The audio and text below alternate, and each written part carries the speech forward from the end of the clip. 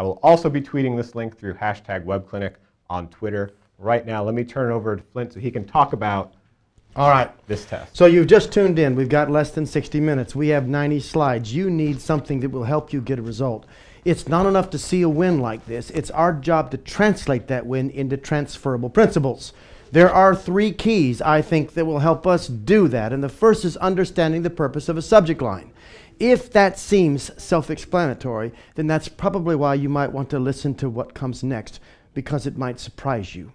Simply getting the viewer's attention with a subject line will not produce a significant result. We have to understand the functional purpose of a subject line, and it is about converting attention into interest.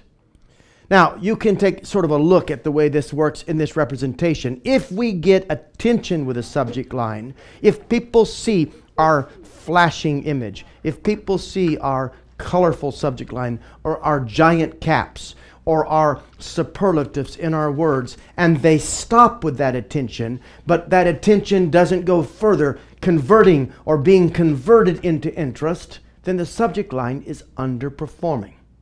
This is essential, and it'll sort of cash in as we start to look at those that were submitted in the original test. Also, while I'm talking to you, please know that all over the world we've been getting submissions.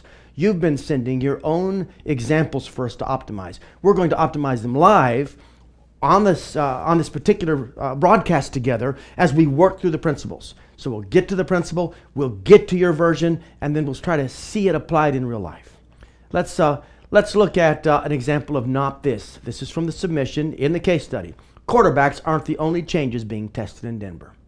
Now, a quarterback, the notion of Denver and the Super Bowl and the implied reference to Tebow might be something that would gather attention, but it doesn't actually galvanize interest and drive them into the copy that follows. In fact, what it does is it has a clarity lapse, because the audience, the reader, is left to make meaning, trying to understand what the connection is. Every time you do that, you sacrifice conversion rates. Look at again, you'll see another example. Optimization Summit, 3 days to a better website, $300 off the coupon inside.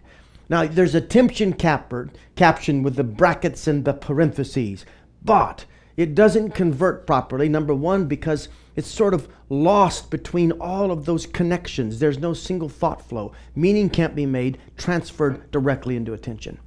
Take a look at this example. Learn 3 tips that made 10,000 landing pages extremely successful. This was a winner. Attention converted into interest with the Learn 3 tips. Does your landing page pass this step? One of those rare occasions where an interrogative can help someone. Attention, again, converted into interest and sort of moving forward. Now, that's the simplest point we have to talk about. I have to warn you that each point gets more complex. The third will involve force and calculations and some new thoughts about subject lines that you've probably never heard. But I can't even get there without touching the second. And the second is understanding the connection between your subject line and the value propositions in your messaging. This brings me to a second key principle. To build interest, we must understand the connection between the subject line itself and the value proposition. Now, if you've done training with us in the past, you've probably seen the value propositions.